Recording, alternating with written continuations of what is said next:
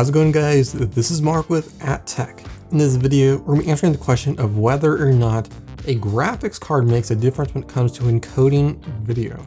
Now, if you don't care about anything else, the answer to the question is yes, absolutely it makes a difference. If that's all you care about, thanks for watching. If not, stick around, I will explain a little bit more. So first, let's define a couple of things and explain my story. So first off, what is encoding? How is it different from exporting? Stuff like that. So encoding is when you take a video from the camera and you convert it to a different file format. So for example, we're shooting on Red right now, an R3D RAW file. I didn't take that in, I encode that into a GoPro Cineform mezzanine codec is what we use for editing, and we reattach the originals for exporting. So the process of converting it from a R3D file to a Cineform file is encoding. It's different from exporting because exporting is your chopped up, edited, color corrected final video. In that case, it's a little bit different when it comes to graphics acceleration, and it's actually more useful in this case. But when we talk about encoding, you don't think you really need a lot of graphics power, but it actually does make a difference.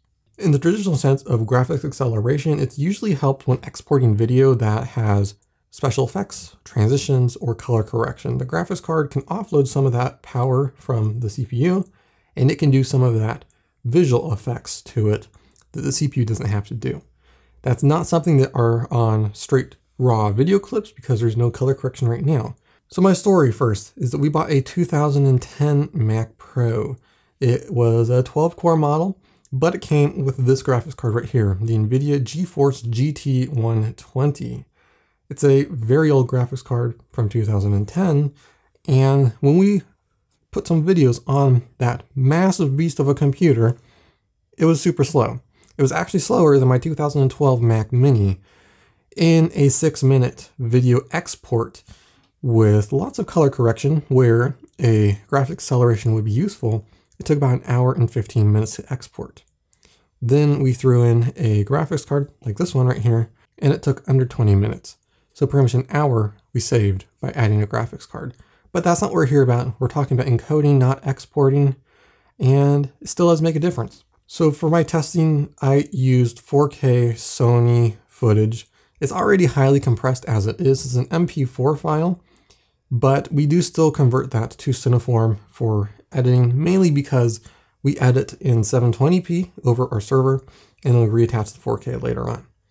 So with this graphics card in the 12-core Mac Pro, it took about double real time to encode Sony 4K footage. So for example, if a clip was 30 seconds long, it took pretty much a minute to encode. If it's 15 seconds long, it took 30 seconds to encode. So we're about double real time with the GT 120. So then I pulled out a GTX 1060 from my gaming computer, stuck that in the Mac Pro, which was still running High Sierra at the time. And I threw on those same clips, and I wasn't really expecting anything, but wow, it actually did make a difference. We went from double real time to half real time. So again, that 30-second clip, which took a minute before, takes 15 seconds now. That is crazy and really awesome. One option that I noticed when I added in a more powerful graphics card is the options in Adobe Media Encoder. We use Adobe Suites here because we work off of a server, have multiple editors.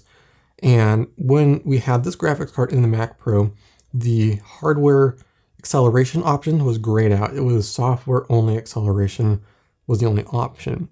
We put in a newer graphics card like the 1060. It did enable us 3 different options. We could have done hardware acceleration through Metal, OpenCL, or just software only. We did Metal throughout all this testing, mainly because OpenCL was very comparable when it came to encoding. It's a little bit different story when it comes to exporting. We have a video about that, so check that out right up there. So with that new graphics card installed, we cut our encode time in 1/4. So I decided to actually get a graphics card that was Metal supported on High Sierra. So I got this, the RX 580.